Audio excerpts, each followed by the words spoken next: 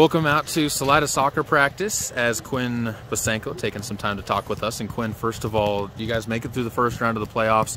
What were your thoughts coming out of that game, especially knowing that you're going to have to play pretty quick turnaround with 4 days?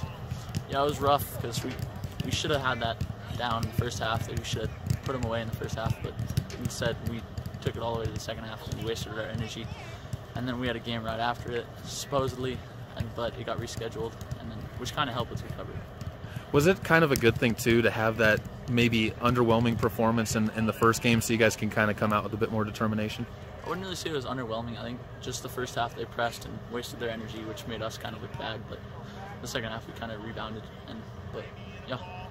So what are some of the things that you guys are looking at in this next game? I mean, DSST Green Valley Ranch, it's a team that, hasn't necessarily made a lot of deep runs before, don't really know a whole lot about them. What do you guys know?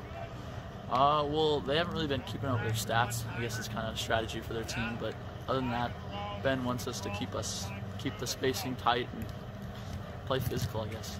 Physicality hasn't really been a problem for you guys on the field so far through the course of the year. Where does that come from? Where does this team's enjoyment of kind of getting that physical game come from?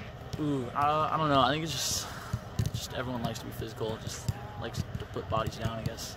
I've talked to a couple other kids about the schedule you guys had this year. How much does that prepare you for weekends like this, where you're going to have a game and then 1 day of rest, then another game against some tough opponents? You guys had some weekends like that during the regular season too. Yeah, no, it definitely helps, and just getting to play better teams helps with, especially deeper through in playoffs, because in the regular season, if we're playing bad teams, we're not going to get anything out of it, but playing better teams will help us win more. One of the things that Coach was stressing is the bench. How important is that going to be in the next couple of days?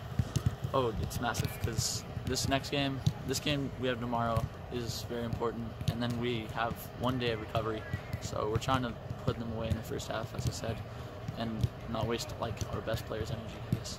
We'll definitely be looking forward to it, Quinn. Thanks so much for the time.